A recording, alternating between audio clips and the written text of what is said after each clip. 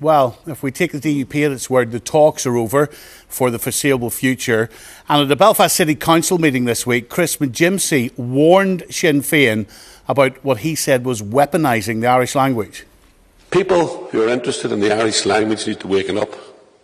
They need to realise they do have friends in the unionist community.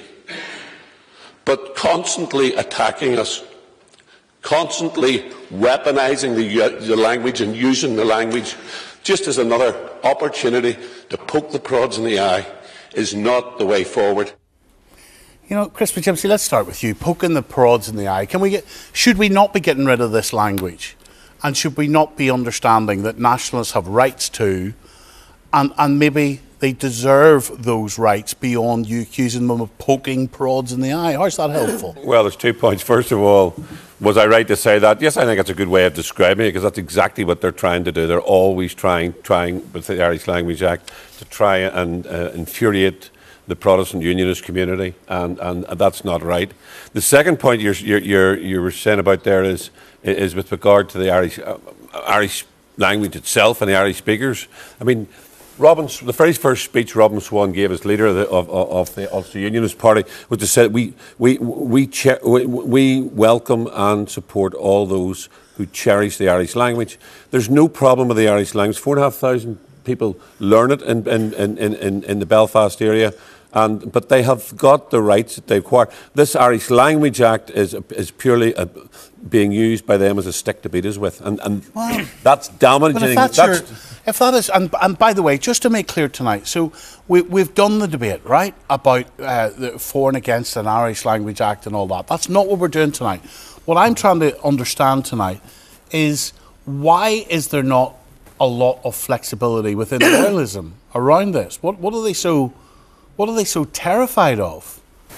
Because what was in the draft agreement that we saw, or if it wasn't a draft document, a draft agreement, it was a draft document, or it was Donald Duck, or whatever it was a piece of paper that there was Irish language proposals in. Why does it terrify people like you, Jimmy Bryson? Well, it doesn't terrify me at all, and the point is this: the Irish Language Act has been weaponised in the sense it is being used to hold unionism hostage. They are demanding... Why? Well, we can't have a government unless we accede to an Irish Language Act. It is the politics of hostage. And when you pay the politics of hostage once, then Sinn Féin will be back next year. But once you look under the skin of that... Hold on. Don't tell me to hold on. First of all, I'll tell you when to hold on, right? Well, so when you're looking under the skin of that, what it actually means, what was there, not the speculation, what was there in that draft document that would have been so shockingly unacceptable to loyalists? You see, it's not where these things start, it's where they end. And where was this going to end? Well, we know where this is going to end, because on Monday the 12th of February, on your show, I asked the Irish Language Lobby, would you want street signage enforced in unionist areas such as the Shankill and East Belfast? And they said yes. Yes, and but street signage wasn't in the draft document. But Stephen, this is where these things start. It's where they end. No, but they will never be happy. They will never be happy. But Jimmy, the point is it wasn't in the document. So what I'm saying to you is, what was there in the document that was so unacceptable to loyalists? There was a proposal for a commissioner in the document. So a commissioner who is going to end up rapidly expanding the rights of Irish within the civil service, is going to enforce Irish speaking in numerous public bodies. Sinn Féin have already said there would not be quotas. So we're going to take Sinn Féin's word on it now? We're going to take Sinn Féin's word? Are you serious? You want the unionists to take Sinn Féin's word? Ben, were there quotas in that document? No, there weren't, but this is the problem. We're talking about the document as if it's reasonable, which it is compared to the extreme things that were proposed. So what Sinn Féin have done is quite incredible. 13 months ago, they bring down the government. Nobody else does this. Nobody else thinks that they would get away with it. And then we hear nothing. It's not as if they show any evidence of trying to bring people along with them. We have Irish language activists confirming the worst fears about quotas. And then When that doesn't appear in the document, we're meant to be thankful. I mean, it is a textbook way of how not to go about this. This is why, amongst our readers, in the whole spectrum, from Jamie to Chris, there's concern about what's happening and what they've done with the language. Well, what I'm trying to establish tonight is the concern warranted? Is the concern legitimate, or is the concern whipped up? There was a senior person within Sinn Féin saying to me today, he was having a go at me, right? That's a daily occurrence from Sinn Féin, DUP, pick a politician, that's what they do. But they were saying to me today that Sinn Féin made it clear last year that there would not be quotas within the civil service, that that's not what they were about. I think that the quotas thing has come and gone from 2015 when Carolyn McKeelan mentioned it. But what it's actually done is people are now thinking about, you mean it's possible that sometime in the future there might be quotas? So I would say that you can't even now have audits of the public sector. We mustn't go down any route that possibly, even in the future, leads to quotas, that possibly, even in the future, leads to compulsory Irish in schools. And that's the situation they've created by taking that stance. It's a politics of hostage. You know, we must pay the price. We must have an Irish Language Act, or else we can't have a government. Or is it the politics of compromise, No. Oh, the politics of compromise. So tell me this. Imagine for one moment unionism collapsed the Assembly and said, OK, until we can have a Plaiding Act that allows us to march down whatever street we want, whenever we want, there will be no government. Could you imagine the chaos? But yet we all have to sit and accede to Sinn Féin's list of demands. And then But what be we're thankful. having here is a conversation not about what was asked, because what we're having here is, OK, these things were asked for and they appear to be quite reasonable, but we can't agree to those because they might ask for something unreasonable. And if we did that, we'd never legislate for anything, because if we ask for this, oh, they'll want that. I mean, it really is a nonsense here, because we're not talking about reality anymore. A bit of paper that said, can we have this, that and the other, and say, oh yeah, they seem reasonable. Don't give them it, because they might end up asking for something unreasonable. Why is it even David. Why is it even an issue? We had a historic compromise 20 years ago where unionism gave up its democratic right in order to share power, and part of that agreement gave generous provision for all minority languages, not just Irish, but all minority languages. And bear in mind, there are more families, probably 10 times the families sitting in Northern Ireland speaking Chinese than are speaking Irish David, today. We're having a debate that I'm not here to have tonight. What I'm here to ask you all tonight But is unionism hasn't been generous to the Irish language. What would be Unionist acceptable talks. in terms of Irish language? What can't Well, what is sell to yourselves and others? What is acceptable is what we agreed and what the public agreed in a plebiscite in 1998. Support for Irish medium education, support for Irish broadcasting, generous support for an Irish language body and Ulster Scots body, but with the provision that those are demand-led, not demand-required. And secondly, and an important point which nationalists conveniently ignore, also written into the agreement was the requirement for language provision to be community sensitive. In other words, the sensitivities of rolling out demands or requirements for Irish language have to include the sensitivities of the other community. Let me go into the audience. Yes, sir, go ahead. The executive, or the Northern Ireland executive, was brought down by Martin McGuinness, who said he collapsed it because of the RHI scandal. The goalposts have now moved by Sinn Féin, saying it's now an Irish Language Act they're after. There's more people in this country, including the South, who speak Polish. Why is not Polish? But I've heard that so many times. But what I'm here tonight to ask people like you is, what is there about Irish language provisions, protections, be it in an act, be it in legislation, that scares you? Because why would it not be acceptable to you? Politics of hostage. Let me ask this guy. How would it affect your life if some nationalists who wanted that legislation there wouldn't be forced upon you? It would just give them their rights, their freedom. What scares you about that? Why would I want in Sandy Row Irish language street signs? Why would I want children? But it's not Street about signs street were not in the signs. draft agreement. Conran and Gaeilge came on the Nolan radio show and they said they wanted every street bit sign by in bit, Northern Steve. Ireland bilingual. It's bit by Publa bit. then backed that up. Sinn Féin remained silent when it was happening and then made it clear a few days later it was not in the document. It's it was never, not in the, it's never it was been. never in the Street document. signs It may not be in are the document council- now, but it will be later on. No, street It's bit by signs bit. are a council matter, and they're already dealt with by council. Streets- What does the proposals looked at were trunk signs on roads, and that is not in the proposals. Were you happy? Sorry, Chris, 1 second. Linda, were Was you I happy with what was in the well, document? For me, it was a very very weak act. It was given nothing, very little to the Irish language. Unionism was getting an awful lot more out of it. So, as somebody from the unionist community and an Irish speaker, yeah, I was happy enough. I can see that a lot of Irish speakers felt they weren't getting enough, and that's understandable.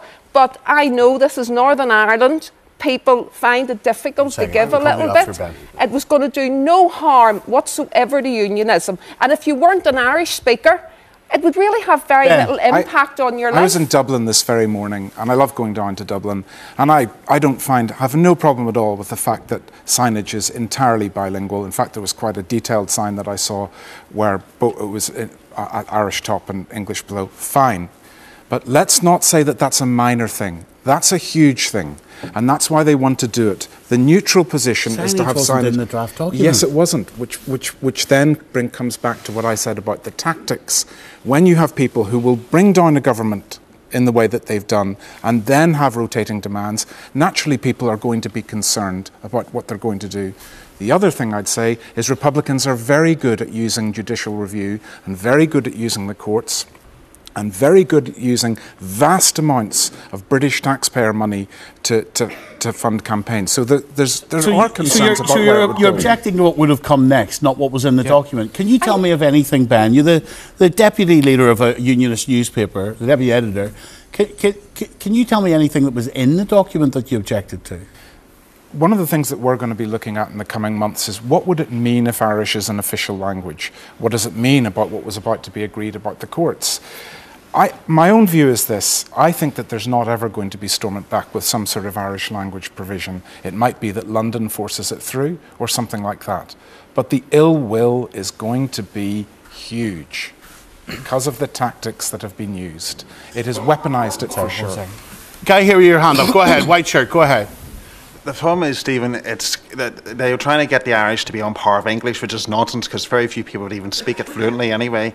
And the ultimate problem is the end point. It's going to be, say, for example, every year they'll crash Stormont down, and then they'll be wanting more concessions. They'll be wanting the quotas that everyone's afraid of, and it's going to just lead to mass discrimination against Protestants and Unionists in this country, and it's Where are you completely getting and utterly that wrong. from? But he's right. He's right. It's man, not right? right. You see this idea, and I keep hearing this, that there's going to be discrimination against But there will be Protestants. discrimination. I'm a Protestant. There will be discrimination. I work in the Irish language Indirect sector. discrimination, that's a I fact. work with That is other a fact. Protestants who work within the Irish language sector. I actually have speak just some Irish, so sent do you as 4 well. And I have Protestants to say there will be university indirect to discrimination. study Irish. There will be Where is indirect this Hold on, idea one that at a there's time. discrimination? He's speaking to you. Go ahead. G.H. Linda. The point is... Thank you, Shalanta. The point is, it's going to lead to this point where it's basically the unionist identity, unionist culture is being chipped away, and Irish is going to be the fiasco that they're going to do it. I mean, Jerry Adams even said about using the equality as a Trojan horse, so that's ultimately the problem, and it's that end point, and there's a lack of trust from Sinn Féin's intentions. I do not believe that Sinn Féin will be happy if it's Irish. That their own supporters are not happy with what was in that agreement, so they're going to be pushing for an even heavier agreement to bring Stormont back. So that's the point. It's concessions, concessions, concessions. What I keep hearing is not an issue with the Irish Language Act. What I keep hearing is an issue with Sinn Féin and the DUP and how they process things and how they deal with things. Now, I can't argue with that. I want an Irish Language Act, but I don't like how Northern Ireland works, and I don't like how the parties work here. Chris? The difficulty that we have faced over the talks in the last 2 years has been that Sinn Féin has used the Irish Language Act as an opportunity to try and change and alter and stultify progress. I mean, They had a thing in Stormont called... They would say they're representing their own community. They're trying to achieve as equality. They say that, but they say that. Take, for example, in Stormont, you had a thing called Programme for Government. That was really what you wanted. Do you know Sinn Féin never once put an Irish Language Act on the Programme for Government? Up to 2 years ago, it was never even in their manifestos. They produced this thing because I think they thought to themselves, the prods will go nuts if we try this. This will be a good way to disturb the equilibrium within the DUP and give us an opportunity to get a better deal out of everything. And what concerns me, one of the things I said last night, which you didn't cover, was it said that the damage that they have done to the Irish language with the way their shenanigans. In your opinion? In my opinion, the damage they have done to the Irish language. What about the damage people like you do to relationships in this country, to people being able to live together in this country when you're coming out with, it's a poke in the eye for prods? Steve, Chris McGimpsey didn't collapse the executive. 20 years ago, I was going to Irish language schools. You speak Irish, right? No, I've spoke a little bit, but I've forgotten it all now. But the point is, I was going to Irish language schools. I was speaking to Irish language people. I was trying to encourage the Unionist and Protestant community that there was no threat from the language. Right, now, that wasn't getting me many votes in the Shankill, but I thought it was the right thing to do. Now, you can't do... The image of the Irish language now, from the way Sinn Féin have behaved over the last 2 or 3 years, lies in tatters in our community. Lies in tatters. Here's the challenge. That's the real tragedy. Here is the challenge for unionism. To unionism to look at what an Irish Language Act could contain, an Irish Language Act that will unite us with Scotland, with the Isle of Man, with other parts of the UK, that will strengthen the linguistic links between these islands, because that's what the Gaelic language does. So why doesn't Unionists sit down and say, here's an act that's acceptable to us, that we don't feel well, because you have the leading Unionist party saying out loud, we will never accept an Irish Language Act, while at the same time, they were clearly in negotiations dealing with things that wouldn't be in an Irish Language Act, but would be in an Irish language bill, some of the vehicle. Take it out of Sinn Féin's hands. Take it out of Sinn Féin's hands and let Unionists Let me come over here and then David. Yes, go ahead. Second row. I'd like to come back to a point that was mentioned earlier by the Irish language holding unionism hostage. It seems more like it's the DUP arrogance that's demonising the language. It's a simple language that anybody can take up to learn. Why can Scottish and Welsh have their language act, but Irish can't? Well, David? I think we need to take a lesson from our recent history. The Irish language provisions were enacted in the Irish Republic or in the Irish Free State in the 1930s, specifically to de-Britishify the remains of the Protestant British community in the Free State. In 1921, the Protestant population was 11%. Do you know what it is less than 100 years later? Less than 2%. That's not the blame. They don't even have the Irish Language Act in the Irish Constitution was to deprive Protestant Irish men and women from jobs. They had to leave. They had to leave. And you ask Stephen, you ask why... Hold on. Stephen, sorry, hold on. Let's not have a sideshow conversation. I think that's well recognised. You ask why we are concerned about the impact of this Act. You ask the Protestants that came up from Northern Ireland because they had to leave the Republic because of the implications of an Irish Language Act there. It's called ethnic cleansing. I meet Protestants in the South who speak Irish. 12% to less than 2%. Is it not that type of language that does nothing for modern day Northern Ireland? There is no ethnic cleansing or anything close to it in Northern Ireland, David. Not in Northern Ireland. Cultural cleansing. I'm talking about the Irish Free State. And I would use the benefit of your programme tonight to call on the Irish government to institute a national inquiry into the treatment of the Protestant population from 1921. That will give you... If we do not learn lessons from our history... If we do not learn lessons from our history, we're doomed to repeat them. Front row here, very front row. Go ahead, sir. I think what we're trying to do here through the Irish Language Act is actually to redress a historic injustice. The reason why everybody on the island of Ireland, or 90% or more, speak English is because Ireland was military occupied. The North was partially colonised, and if you take Canada or Australia or America, this is history or we're New talking Zealand, about here.